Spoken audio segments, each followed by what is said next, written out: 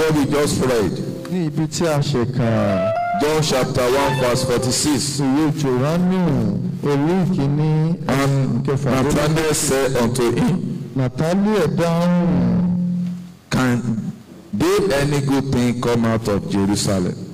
Ṣé ohun rere á lè ti Nazareti jáde bí? And Philip said to him, Fílípì wí fún pé, come and see. wá wò ó. My topic for today Kókó ọ̀rọ̀ mi ti tòní. is come and see. Òun ni wá wò ó.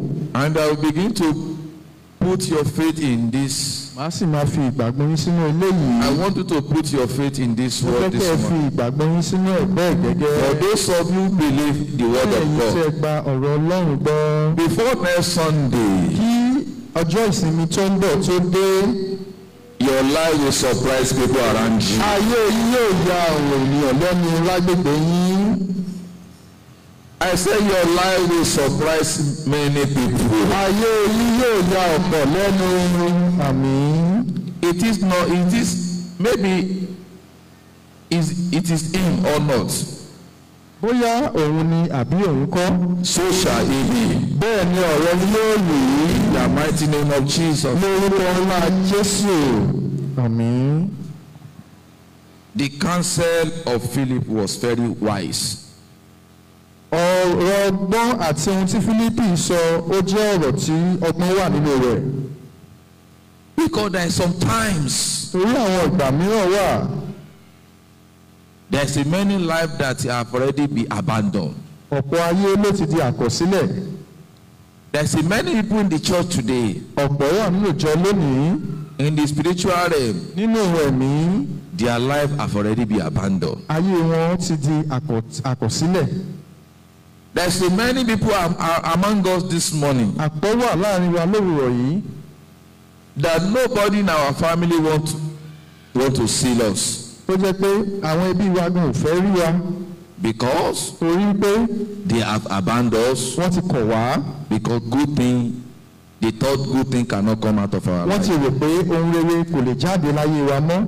If we are the part of the people this Tí morning, o bá wà lára irú àwọn èèyàn báyìí, if it is true that God called me tó bá jẹ́ títòótọ́ ni Ọlọ́run pè mí, before this year, kí ọdún yìí tó parí, they shall gather themselves wọ́n á péjọ pọ̀, and locate you. wọ́n á wá orí. In the mighty name of Jesus. Ìjọba Jésù, àmín. That's exactly what happened. Ohun tí ó ṣẹlẹ̀ níbí iná rèé. Nathanael thought that nothing can come from Nazareth again. Nathanael rò wípé kò sọ ohun kankan tó lè jáde ní Násárẹ́tì mọ́. But Philip is not said that, okay, Àwọn the Philip people have bẹ́ẹ̀. come there. Oh. Ó ní nǹkan eré ti dé o. He's not said so. Kò sọ bẹ́ẹ̀. He said, come and Ó see. ní wá wò ó. Come and see what God have done. Wá wo ohun tí Ọlọ́run ti ṣe. God have done the miracles. Ọlọ́run ti ṣe iṣẹ́ ìyanu. But where we just read, Àmọ́ níbi tí a kà yìí, Philip is talking about Christ. Fílípì ó jẹ́ ẹni tó lágídí nínú Kristi. He's talking about Ó Christ. sọ̀rọ̀ nípa Kristi. Because the town that we call Nazareth Torí ìlú tí a pè ní Násárẹ́tì. has been abandoned in his spirit, A ti kọ̀ ọ́ nínú ẹ̀mí. has been abandoned in life. A ti kọ̀ ọ́ ní ayé. They thought that nothing good can come out of Wọ́n ti it. rò pé ohun dáradára ò lè jáde níbẹ̀ They have mọ́. rejected the city. Wọ́n ti gbé ìlú náà sẹ́gbẹ́ kan. They don't believe that prophet can come out of Wọ́n it. ò gbàgbọ́ pé wòlíì lè jáde níbi bẹ̀. I decree for someone this Mo morning, ti sọ fún ẹnìkan lóhùn rẹ̀ yìí. everything Ohun gbogbo. that people thought that cannot come out for your Tí life, àwọn èèyàn rò pé kò lè jáde láyé good rẹ̀. thing that people thought that you cannot see in your life, Rere tán lérò pé wọ́n they ti shall jáde rẹ̀. gather and see Wọ́n ò péjọ pọ̀. in the mighty name of Jesus. Ọlá Jésù.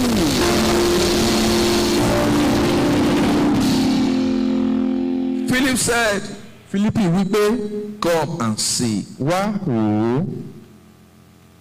Come and see who is Jesus Christ. Wá wo ẹni tí í ṣe Jésù Kristi. Many are indifferent to him because they do not know him. Ọ̀pọ̀ lè ní nǹkan mìíràn sí nítorí wọn kò mọ̀ ọ́. You know there is many people in the church today. Ṣé mọ̀ pé ọ̀pọ̀ ló wà ní ìjọ lónìí? They are dancing, Wọ́n ń jó, They have prayed. wọ́n ń gbàdúrà. They have done all things that they're supposed to do. Wọ́n ṣe ohun gbogbo tí ó yẹ kí wọ́n ṣe. They follow the order of service. Wọ́n tẹ̀lé ẹni tí ó ní ìsìn. But they couldn't recognize Jesus. Àmọ́ wọn ò mọ Jésù. I know many of us this morning. Mọ̀ pọ́pọ̀ nínú wa lówùrọ̀ yìí. You have shouted hallelujah, big hallelujah this Wọ́n morning. ti parí hallelujah ńlá lówùrọ̀ yìí. You have done a manner of worship this morning. A ti yìn níwájú Ọlọ́run lówùrọ̀ yìí. But you have never seen Christ. Àmọ́ a kò tí ì rí Kristi. Many churches have turned to the all centers. Ọ̀pọ̀ ìjọ ló ti di gbọ̀ngàn ìgbafẹ́. Many people come to church this morning Ọ̀pọ̀ wá sílé ìjọsìn lówùrọ̀ yìí. that they want to go and see their friends. Tó fẹ́ lọ rí ọ̀rẹ́ wọn. Many are in church today. Ọ̀pọ̀ wà nílé ìjọsìn lónìí. They don't believe that Christ exists. Wọn kò tilẹ̀ mọ̀ wípé Kristi wà láàyè. But today, Àmọ́ lónìí, I want to open your spiritual fẹ́ mind. ṣe ẹ ní ọkàn ẹ̀mí. As Philip did Bí Fílípì ti ṣe for Nathanael. fún Nàtáníẹ́lì. That's why I pray a prayer for you this morning. Torí ẹ̀ ni mo ṣe gbàdúrà kan fún yín lówùrọ̀ yìí. Because I want you to know God. Torí mo fẹ́ kí ẹ mọ Ọlọ́run. There is a power in God. Agbára wà nínú Ọlọ́run. He has power. Ó ní agbára. He's your maker. Òun ni aṣẹ̀dá rẹ. He's the owner of your life. Òun ló ní ẹ̀mí rẹ. You will return back to Him. Ó padà sí ọ̀dọ̀ rẹ̀. Don't let anybody fool you. Má jẹ́ kí ẹnikẹ́ni mú ọ lógbè. You need to know O Christ. ní láti mọ Kristi. You need to accept O Him. ní láti gbà á. There is nothing you can achieve in this Kò life sóhun tó lè ṣe láyé yìí without accept Christ. láì gba Kristi. Money, you may have money O lè lówó and bring crisis for you. kó sì mú rògbòdìyàn wá fún ọ. You may have wealth O lè ní ọrọ̀ and bring crisis for you. kó sì mú rògbòdìyàn wá. It's only one thing that you can have Ohun kan ṣo ni o lè ní that you cannot have crisis. tí kò lè mú wàhálà wá. Is Christ. Òun ni Kristi. I want you to see Christ today. Mo fẹ́ kó o rí Kristi lónìí. There is no challenge that you are passing through. Kò sí àdójúkọ tó ń là kọjá. There is no trouble that you are passing Sí through. wàhálà tí òun ń là kọjá. There is no challenge that you are facing today Kò sí àdánwò èyí tí òun ń là kọjá that lónìí. Christ cannot solve for Tí you. Jésù ò lè yanjú rẹ̀. Quote me. Ọ̀rọ̀ mi tún un sọ kó o gbá a mú. He has power, Ó ní agbára. but he do everything according to his plan. Àmọ́ máa ń ṣe ohun gbogbo bí ó ti pinnu rẹ̀. It may not be the way you want it, Ó lè má jẹ́ bí ìwọ ti fẹ́ ẹ. but he will do it according to his own plan. Àmọ́ yóò ṣe gẹ́gẹ́ bí ìpinnu tirẹ̀.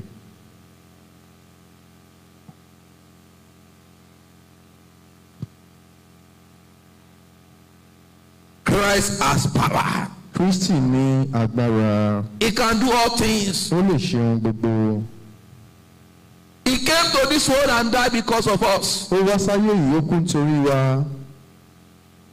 He preached peace. Ó wàásù àlàáfíà. He died because of us. Ó kú nítorí tiwa. He has power. Ó ní agbára. He can do all things for Ó lè us ṣe ohun gbogbo fún wa. according to his plan. Gẹ́gẹ́ bí ìpinnu rẹ̀. And I've said several times, Mo sì ti sọ láìmọye ìgbà. you need to know O ní Christ. láti mọ Kristi. You need to find O Christ. ní láti wá Kristi. Philip have known Christ. Fílípì ti mọ Kristi.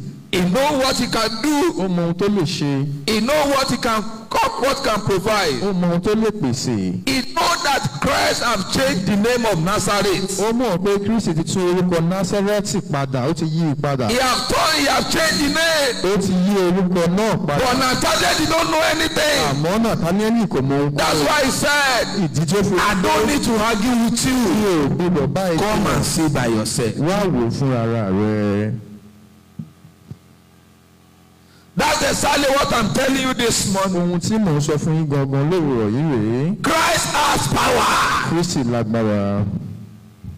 Don't let them lie to you. Lábẹ́ kí a parọ́ tán. There is no other God Sí Ọlọ́run. except God alone. Fi Ọlọ́run. And then there is no root.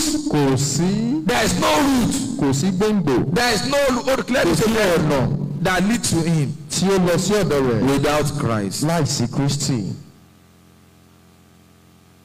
Someone called me maybe close to a year now. Ẹnìkan pè mí bí ọdún kan sẹ́yìn. He said in their church, Ó ní ní ilé ìjọsìn wọn. they said they should pray by fire, with the fire, with the fire. Dúró ń pé wọ́n nílò iná. So that because of that, I used to pray by fire, by fire. Torí náà wọ́n máa ń gbàdúrà nípa iná nípa He iná. said that there is a day that his clothes caught fire. Ó wá nílé ọjọ́ kan aṣọ rẹ̀ gbaná. I said to that fellow, Mo wá sọ fún he ìlú said náà. that's why he know that he got fire. Mo ní ìgbà ẹ ló mọ̀ pé. Ó nígbà yẹn lòun tó mọ̀ pé àwọn ti gbà náà. That was when he believed he has received fire in him. I said okay, let me pray. Mo ní ẹja gbàdúrà. Because the real result in this life Èsì gangan láyé yìí. is in the spiritual realm. Ó wà nínú ẹ̀mí. So that let me check you, maybe it's true you are receive fire. Mo wá ní ó jẹ́ ìgbàdúrà kí ìwé bóyá lóòótọ́ ló ti gba iná. After I pray a simple prayer, Lẹ́yìn tí a gbàdúrà díẹ̀. I noticed that even there is no fire in his life. Mo rí pé kódà kò tiẹ̀ sí iná. When you are praying and you are called fire without Holy Spirit. Ìgbà tí òun pe àdúrà tó ń pe iná láìsí ẹ̀mí mímọ́. When you say Holy Spirit fire, Ó bá sọ pé iná ẹ̀mí it mímọ́. means that the Holy Spirit to come and take absolute Ó túmọ̀ sí pé control. kí ẹ̀mí mímọ́ wá gba àkóso ọkàn rẹ. Without Christ, Láìsí Kristi there is no power for you. kò sí agbára fún ọ. Christ gave us what we need. Kristi fún wa ní ohun tí a fẹ́. He always provides everything that we need Ó máa ń pèsè ohun gbogbo tí a nílò in the time of needs. ní ìgbà àìní. Don't serve God as worldly people do it. Má sìn Ọlọ́run báwọn tayé ti ń ṣe é. Don't rush into the world. Má sà á sínú ayé.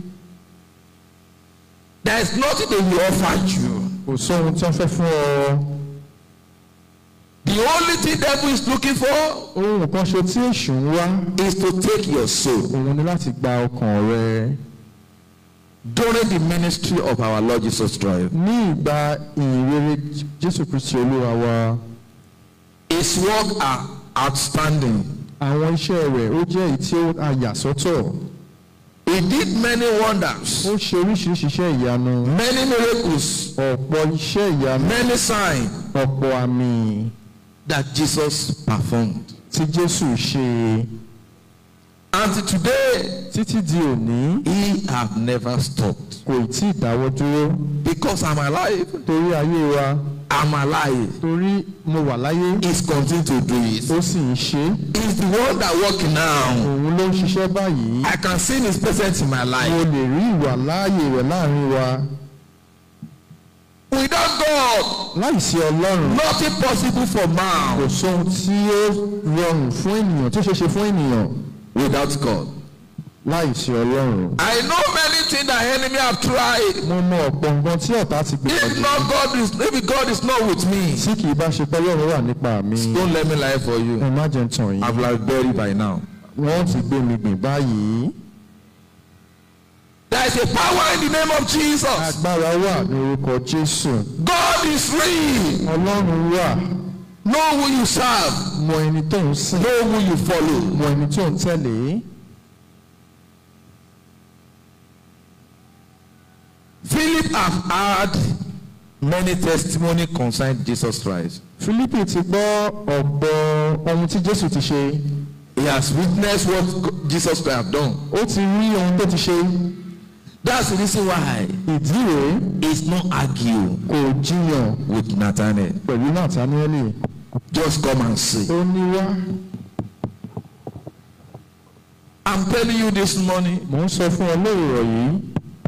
what God have done for me Ohun tí Ọlọ́run ti ṣe fún mi is uncountable. kò ṣeé kà.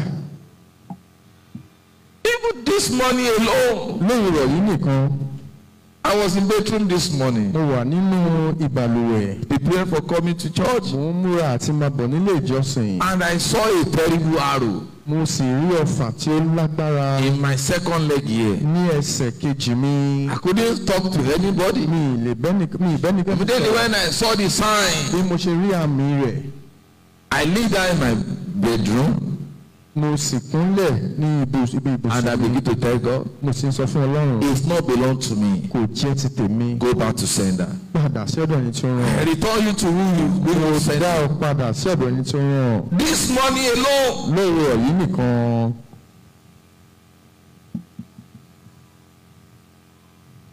there is a power in the name of Jesus. agbára wà nínú He orí. has power. Ó lágbára. He has authority. Ó ní àṣẹ. Nobody can see Kò God. sẹ́ni tó lè That's lọ it alone. láìsí Kristi nìkan ṣoṣo.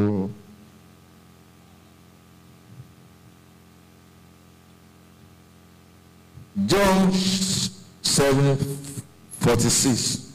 Ìwé Jòhánù orí keje ẹsẹ̀ kẹfàlélógójì. I want to hear one of men. There is some miracle that Jesus has performed. Verily, verily, I say unto you, Verily, verily, I say unto you, he that believeth on me yes, hath everlasting life. Lóòótọ́ lóòótọ́ ni mo wí fún yín, ẹni tí ó bá gbà mí gbọ́, ó ní ìyè àìnípẹ̀kun. John 7:46. Not that any man hath seen the Father, save he which is of God. He hath seen the Father.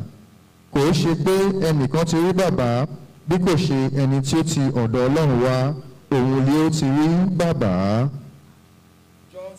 John.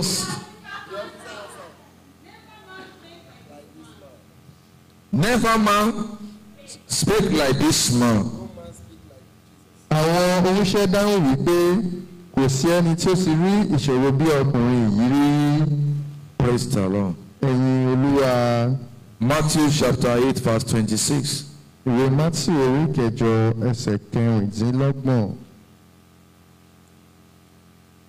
What manner of man is this? Irú èèyàn wo rèé? And he said unto them, Yeah. Why are ye fearful, O ye of little faith? Then he arose and rebuked the winds and the sea, and there was a great calm. Ó sì wí fún wọn pé, èéṣe tí ẹ̀yin fi ṣe ojo bí ẹ̀yin onígbàgbọ́ kékeré? Nígbà náà lé ó dìde, ó sì bá afẹ́fẹ́ àti òkun wí, ìdákẹ́rọ́rọ́ sì dé. Praise the Lord. Ẹ̀yin Olúwa. It's only that can stop whatever the storm in your life. Òun ni ó lè dá ìjì dúró láyé wa. He have done it before. Ó ti ṣe tẹ́lẹ̀ rí. He continue to do it Ó today. sì ń ṣe títí di òní. He has everything to do it in your life. Ó ní gbogbo nǹkan tí ó lè fi ṣe láyé rẹ̀. My problem is too much. Wàhálà mi ló pọ̀ My tó báyìí. problem is too much. Wàhálà mi pọ̀ jù. Any day Ọjọ́ kíjọ́ that you notice that you are powerless pé orí pé o kò lágbára mọ́. and you surrender everything to O God, sì jọ̀wọ́ gbogbo rẹ̀ fún that's Ọlọ́run. the day that you escape the challenge of life. Ìjọ yẹn ni ló ti fo àdójúkọ ayé. Listen once again. Tẹ́tí kò gbọ́ lẹ́ẹ̀kan. Any day Ọjọ́ kíjọ́ that you notice that you are powerless tí o ti rí pé o kò lágbára. and then you hand over your challenge to O Christ, sì fi gbogbo àdánwò that's àdójúkọ the rẹ̀ day fún you have Ọlọ́run. the freedom. Ìjọ yẹn ló gba òmìnira. Because the heavy load that you are seeing Torí gbogbo ẹrù tí a rí yìí. is only that can carry it for Òun us. nìkan ló lè bá wa gbé e. have a problem. I have a problem. I have a problem. I have a problem. mo ní wàhálà mo ní. If you don't be careful, that problem will end your life. ṣé yóò bá ṣọ́ra wàhálà yìí lè mú ènìyàn kú. There is nothing that can give you rest of mind in this life. kò sóhun tó lè fún ọ ní ìfọ̀kànbalẹ̀ láyé yìí. If you know prophets, tí o bá mọ wòlíì. your problem will continue. ìṣòro rẹ yóò sì máa. If you know pastor, tó bá mọ ìránṣẹ́ your Ọlọ́run. problem will continue. wàhálà rẹ yóò sì wà. If you know the apostle, tó bá mọ àpọ́sítélì. your problem will continue. wàhálà rẹ sì. The only thing that will make your problem to be solved kan tó lè yan ní fún ìṣòro rẹ òun ni Kristi. Without Christ, láìsí Kristi. you cannot know the servant of God. o ò lè mọ ìránṣẹ́. Without Christ, láìsí you Kristi. cannot know the people that are good. o ò lè mọ ẹni tí ó dára. Without Christ, láìsí you Kristi. cannot know people that bad. o ò lè mọ ẹni tí ó dáa. Do you know that the people that don't know what something that good, ṣé ẹ mọ àwọn tí wọn mọ nǹkan tó ń ṣe. people that don't recognize something that good, àwọn tí wọn mọ nǹkan tí ó dára. they cannot recognize either bad or good. wọn ò tiẹ̀ lè mú ohun tí ó dára àbí ohun tí ò dára. If you are in this church today tó bá wà nílé ìjọsìn yín lónìí. without no Christ, láì mọ Kristi. you cannot recognize me. o ò lè mọ̀ mí. My sermon is not me that I'm a good man. ìwàásù mi ò túmọ̀ sí pé èèyàn dáadáa ni mí. My character is not say I'm a good man. ìwà mi ò sọ pé èèyàn dáadáa ni mí. The way I deliver is not me I'm a good man. mo ti ṣe ń wàásù ò túmọ̀ sí pé èèyàn dáadáa ni mí. I'm dancing here is not me I'm a good man. mò ń jó níbí kò sọ pé The only way you can know me ọ̀nà tí o fi is when you know Christ. òun ni tí o bá mọ Kristi. When you say you want to find out about somebody tí o bá fẹ́ wá nípa èèyàn. and then you go to herbalist, o wá lọ sọ́dọ̀ babaláwo. you can never know the truth of that o thing. ò lè mọ òótọ́ ẹni náà. But if it's a servant of devil, tó bá jẹ́ pé ìránṣẹ́ èṣù ni. devil will not expose them to you. èṣù kò ní ṣe àtúnyí wọn sí ẹ lọ́wọ́. Matthew 16:16. ìwé Matthew orí kẹrìndínlógún ẹsẹ̀ kẹrìndínlógún. Matthew 16:16. And Simon Peter answered and said, Yes. Thou art the Christ, Yes. the Son of the living God. Thou art what? And the Son of living God.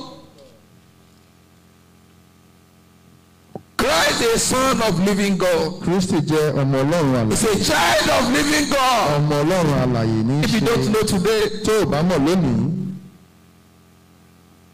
mi ò mọ Ọlọ́run Òyìnbó, mi ò mọ Ọlọ́run Agége. Jésù ni mo mọ Ọlọ́run ayérayé. Òyìnbó or Agége, the only God I know is Jesus Christ, the everlasting one.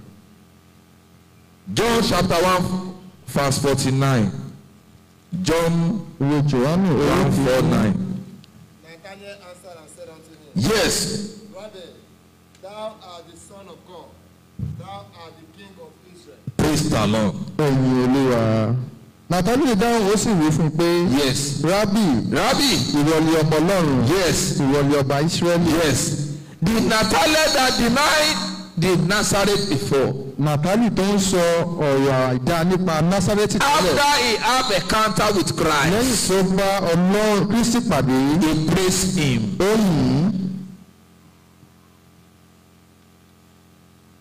The reason why you said that church is a scammer, Ìdí tó sọ pé ilé ìjọsìn ló jẹ́ ibi tí a ti ń gbá ni. pastor is a scammer, Àwọn ìránṣẹ́ Ọlọ́run wọ́n ń gbá ni. they will continue to be a scammer Wọ́n máa gbá ni. when you refuse to know Christ, Tí o bá kọ̀ láti rí when you are looking for tó pastors. bá ń wá ìránṣẹ́ Ọlọ́run.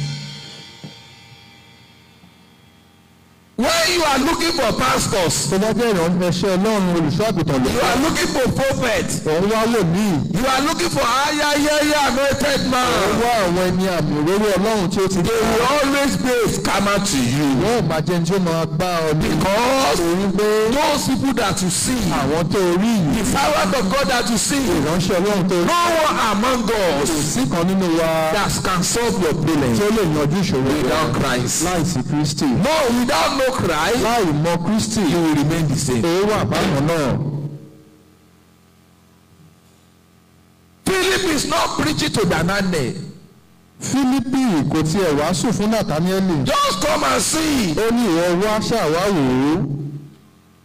And let's look at what later happened ẹ sì wá ohun tó wá ṣẹlẹ̀ in where we just ní read. ibi tí a kà yìí. After Nathanael had an encounter with nígbà Christ, tí Nathanael bá Kristi pàdé he praised him. ó yìn ín, His life changed. ayé rẹ̀ yí padà. Something surprise come out. ohun ìyàlẹ́nu jáde nínú rẹ̀.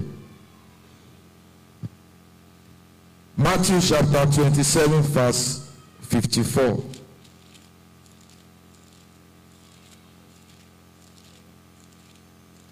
Matthew 27:54.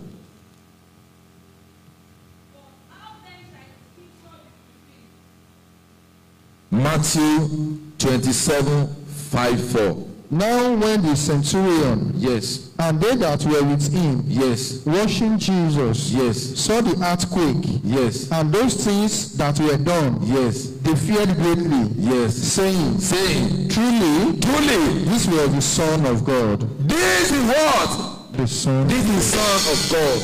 Èyí ni ọmọ Ọlọ́run. After they worship him, Lẹ́yìn tí wọ́n wò ó, after they close to him, lẹ́yìn tí wọ́n súnmọ́, after they had a encounter with him, lẹ́yìn tí wọ́n bá a gbà, they later confess, wọ́n wá sọ, he is the child of God. lóòótọ́ ọmọ Ọlọ́run. Truly, this is the Son of God. Lóòótọ́ ọmọ Ọlọ́run ni èyí ṣe. No matter whatever I preach to you this morning, Kò sí ohun tí mo lè wàásù fún ọ lónìí. if you have never close to Tó o bá Christ, tí ì súnmọ́ Kristi, if you have never accept tó o him, bá tí ì gbà á, if you have never opened the door of your mind to tó him, o bá tí ì ṣe ọkàn rẹ fún you un, will not know the truth. o ò lè mọ òtítọ́. In the beginning of my life, Ní ìbẹ̀rẹ̀ ayé mi, I don't know anything about Christ. mi ì tiẹ̀ mọ ohunkóhun nípa Kristi.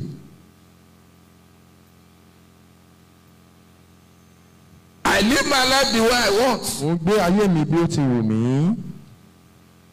I move from one place, one herbalist to another herbalist. Màá lọ sọ́dọ̀ babaláwo kan, tó lọ sọ́dọ̀ oníṣègùn mìíràn. On my head, there they are break it with scissors. Gbogbo orí mi náà ti fi bíléèdì ṣá. Nothing changed in my life. Kò sí ohun tó yí padà láyé mi. On the day I have a encounter with Jesus Àfi Christ, ọjọ́ tí mo bá Jésù pàdé, because of the challenge of my life, torí àdójúkọ ayé mi, I've spent all what I have mo ti ná gbogbo ohun tí mo ní. for good 10 years. Fún ọdún 10 gbáko, I cannot read and I cannot write. mi ì lè kọ. So that I begin to spend money Mo wá ná owó because I can read before, torí mo lè kà tẹ́lẹ̀, I can write mo before, lè kọ tẹ́lẹ̀, I can speak boldly. mo dẹ̀ lè sọ̀rọ̀ pẹ̀lú ìgboyà. Please let me caution the children. Ẹ bá wa mójútó àwọn ọmọ náà. For good 10 years, Fún ọdún 10, nothing come out. kò sọ ohun tí ó jáde. Until the day that God called me, Àfi ọjọ́ tọ́lọ́run pè mí, what I spent money for, ohun tí mo ti ná owó, what I'm moving around for, ohun tí mo ti ná I've been in mo Abeokuta, ti lọ sí I've been in Abẹ́òkúta, Ondo, mo ti lọ sọ́ndó, I've been in mo Osun, ti lọ sọ́sùn, I've been in Ede, mo ti lọ sí I've Ìwó, been in Iwo, mo ti lọ sí I've been in Ilobu. mo ti lọ sí I Ìwó, spend all my money mo ti ná gbogbo owó mi. because I want to read Torí again mo fẹ́ lè and I want to write ká, mo sì again. fẹ́ kọ́ padà. God solved it for me with ordinary book. Ọlọ́run yanjú rẹ̀ fún mi pẹ̀lú ìwé lásán. The day I was called, after I was called, Lẹ́yìn tí a pè mí, I don't know where to start mi ì mọ ibi tí màá ti because bẹ̀rẹ̀. I'm not church goer. Torí mi ń ṣe ń I tọ́ lọ don't sí know how to do it. mi ì mọ bó ṣe So ń that I decided to go to Bible mo school. wá lọ sí ilé The ẹ̀kọ́ fourth Bíbélì. day, Ọjọ́ kan, I was there with my mo wà colleagues ń bẹ̀ pẹ̀lú àwọn and ará. then they are buying book in the library. Wọ́n sì ń ra ìwé. So that I look at the amount of money in my Mo hand. wá wo iye owó tó wà lọ́wọ́ mi. So that I know that okay, this is the one will take me back home. Mo ní eléyìí máa gbé mi. Okay, this one is said that I can use it to buy Ìwé wà something. nílẹ̀ mo lè fi ra. I bought a book Mo sì ra ìwé without know what they write. láì mọ̀ nǹkan tí wọ́n kọ síbẹ̀. When I got home, Bóyá when I got home, ìgbà tí mo délé, I took the book mo wá mú ìwé náà. so that let me see what they wrote Ẹ there. tiẹ̀ jẹ́ ń wo nǹkan tó kọ. And I saw there, Mo sì rí níbi bẹ̀. set free and stay free. Ẹ tú sílẹ̀ kí ó sì wà ní tútú sílẹ̀. The book is still with me today. ìwé yẹn sì wà pẹ̀lú mi títí di òní. That's how I started reading. bí mo ṣe bẹ̀rẹ̀ sí ní ka ìwé And I padà started writing. mo sì bẹ̀rẹ̀ sí ní kọ padà rèé.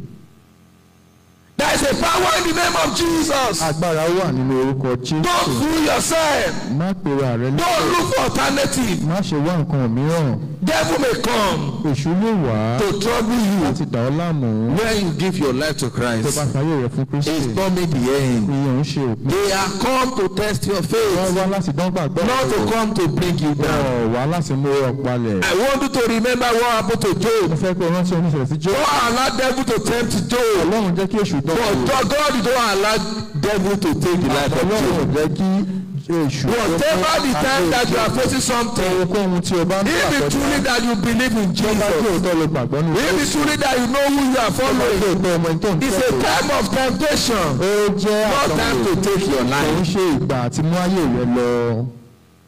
Come and see what Christ have done. wá wo ohun tí Jésù ti ṣe. Many outstanding conversation. ọ̀pọ̀ ohun tó ti ń dúró. History of human process in history of Christianity. tí a bá ń sọ ìtàn ènìyàn nínú Kìrìsìtẹ́nì. Christ have done a lot of things for Kristi us. ti ṣe ohun tí ó pọ̀ gan nínú ìtàn Kìrìsìtẹ́nì. Come and see what Christ will do for you wá wo ohun tí Jésù yóò ṣe fún ọ. if you surrender our life to tó o Him. bá jọ̀wọ́ ayé rẹ fún ọ. Number one, ohun àkọ́kọ́ peace of conscience. ó ní ìfọ̀kànbalẹ̀. If you gave your life to tó bá Christ, fayé rẹ fún Kristi. nothing will move you kò again. sọ ohun tí ó máa tì ẹ́ rí borí. Nothing will trouble you kò sọ again. ohun tí ó dà ọ́ láàmú. You will know what belong to you. ohun tó jẹ́ tìrẹ. You will know what belong to wàá mọ ohun others. tó jẹ́ You will tẹlòmíràn. know where God is taking you wàá mọ ibi to. tọ́lọ́run mú ọ You will lọ. know your role. wàá mọ ipa rẹ. Number two, èkejì forgiveness. ìdáríjì.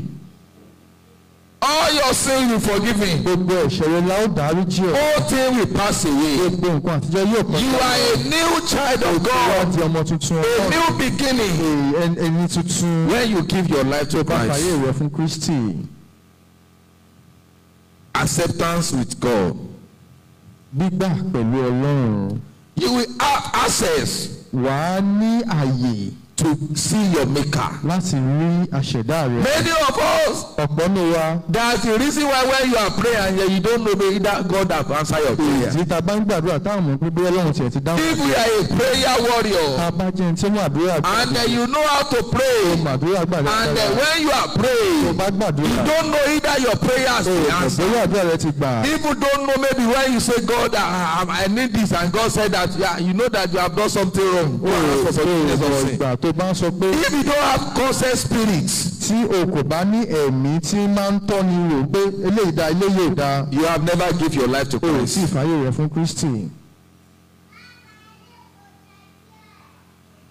Number two, ẹlẹ́ẹ̀kejì what Christ will do for you when you surrender to Him. ohun tí Kristi yóò ṣe fún ẹ tó bá jọ̀wọ́ ayé rẹ fún. He will support you, yóò wà pẹ̀lú rẹ. strengthen you through all the trials of yóò life. fún ẹ ní okun nínú àdánwò ayé. Everything that only come to oppress you ohun before, gbogbo tó ti wá rí ẹ mọ́lẹ̀ tẹ́lẹ̀. they will come and disappear. wọ́n wà wọ́n sì pòórá. I told you what happened to me this morning. mi mọ ohun tó ṣẹlẹ̀ sí mi lóru I rẹ̀. told you what happened to me mo this sọ ohun tó morning. ṣẹlẹ̀ sí mi lóru rẹ̀. It's what the strength of God can do it. ohun tí ipá Ọlọ́run lè ṣe ni. But if I have a trouble in my heart, àmọ́ tí n bá ní wàhálà láyé or mi, I have evil in my àbí heart, mo ní nǹkan ibi lọ́kàn whatever mi. arrow devil send you may come you. irú ẹ̀fà tí wọ́n rán wá yìí So yóò that don't dúró. say that you are a Christian má and sọ pé Kìrìsìtẹ́nì ni then you ọ́. are looking for the downfall of o others. sì ń wá ìṣubú àwọn tó kù. Devil may try to bring you down. èṣù lè gbìyànjú láti wó ọ palẹ̀. Finally, lákòótán internal life. ìyè ayérayé. When you surrender your life to Christ, tó bá jọ̀wọ́ ayé rẹ fún He Kristi. will give you internal life. yóò fún ọ ní ìyè ayérayé. There's a life after years. ayé kan tún wà lẹ́yìn ilé. God has showed me one day. Ọlọ́run ti fi hàn mí He has lọ́jọ́ náà. revealed the hellfire to ó me. fi ọ̀run àpáàdì hàn. And He has shown me internal ó life. sì fi ìyè ayérayé hàn. Before He give me ó assignment tó fún mi ní to iṣẹ́ preach about second coming of láti Christ. wàásù ìpadàbọ̀ Jésù ẹlẹ́ẹ̀kejì. You know what I face in this town. ẹ mọ ohun tí mo là kọjá ní ìlú yìí. You know what we face in Nathan? ẹ mọ ohun tí mo là kọjá It's lápá. not easy. kò ń ṣe ohun tó rọrùn. If it is true that God is not tó with bá me, jẹ́ pé òótọ́ Ọlọ́run ò sí we pẹ̀lú. are not supposed to be here. kò àyè ní The ministry need to be buried. iṣẹ́ ìránṣẹ́ yẹn ó máa ṣètò. They try their best wọ́n gbìyànjú to bring us down láti mú wa padà. as a team for Christ. gẹ́gẹ́ bí They didn't fight only me. wọn kò já ìmú. They fight many of wọ́n us. bá ọ̀pọ̀ nínú wa jà. Think deeply now. rèé lọ́kàn rẹ How báyìí. many teams that we have when we started? àwọn mélòó la nígbà tá a bẹ̀rẹ̀. How many teams that remains now? àwọn mélòó ló kù. Thank God many people are coming back. adúpẹ́ pọ́pọ̀ ń padà. They are coming back strong. wọ́n ń padà ní. But that's the silent division they have. àwọn irú ìran tí Is wọ́n to lò. bring the team of Christ down. òun ni láti rí ìjọ Ọlọ́run But padà. glory be to God. ògo ni fún Ọlọ́run. Because we have Him. torí a ní That's why we stand. ìdí tá a ṣe dúró rèé. Rise on your feet. dìde lórí ẹsẹ̀ rẹ.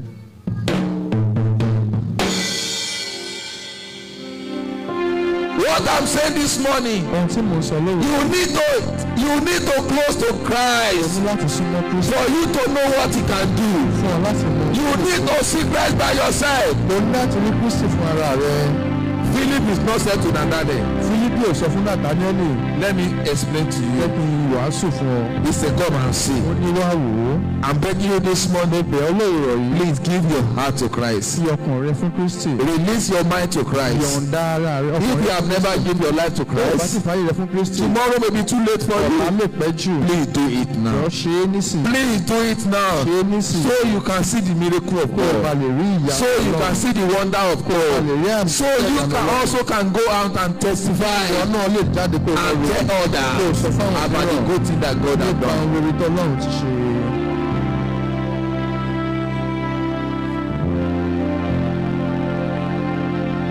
I surrender all.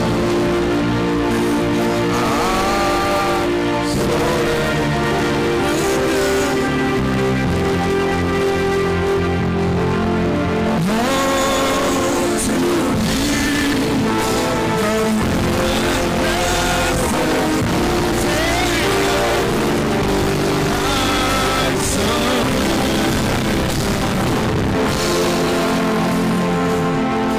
Father, I surrender all to you, Lord. Ọlọ́run mo jọ̀wọ́ gbogbo rẹ̀ fún ọ. The King of glory, I surrender all to you. Ọ̀gbẹ́ mo jọ̀wọ́ rẹ̀ fún ọ. The I am that I am, I surrender all to you, Lord. Fún jẹ́ èmi mo jọ̀wọ́ gbogbo rẹ̀ fún ọ. Lord, come and take absolute control of my life. Ọlọ́run gba àkóso ayé mi. I want to see you, Lord. Mo fẹ́ rí Ọlọ́run. I want to see you, Mo Lord. fẹ́ rí Ọlọ́run. I want to see you, Lord. Mo fẹ́ rí Ọlọ́run. I surrender all to you, Lord. Jọ̀wọ́ gbogbo rẹ̀ fún ọ. I surrender all to you, Lord. Jọ̀wọ́ gbogbo rẹ̀ fún Ọlọ́run.